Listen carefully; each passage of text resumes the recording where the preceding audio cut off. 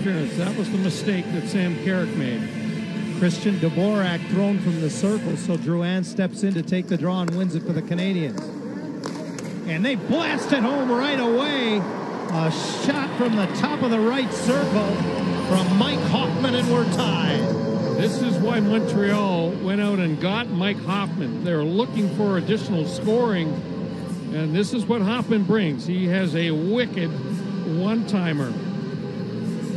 Last season with the St. Louis Blues, he scored 7 power play goals. I'll bet you most of them came from virtually the exact same spot. Right in the wheelhouse. Good pass across from Chris Weidman. And he just hammers it. Top shelf over the glove of John Gibson to tie this game up. So both clubs with an early power play goal.